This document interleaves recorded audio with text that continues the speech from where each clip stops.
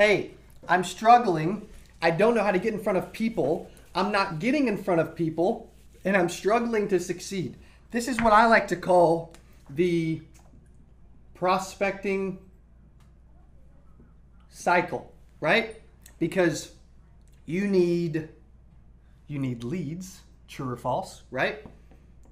You need leads to generate calls, calls to generate appointments, appointments to generate sales.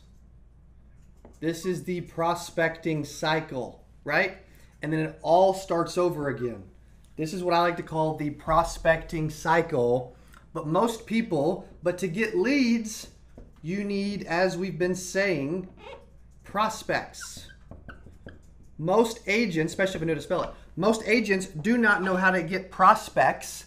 And when they don't know how to get prospects, they don't get leads. They don't have leads to talk to. Like if I don't have leads, I can be the greatest salesperson in the world. And normally it's not sales. It's not, a lot of times it's not even sales ability. If I don't know how to get in front of someone, it doesn't matter how great of a salesperson I am. If I struggle to get in front of people, then I have no one to ask.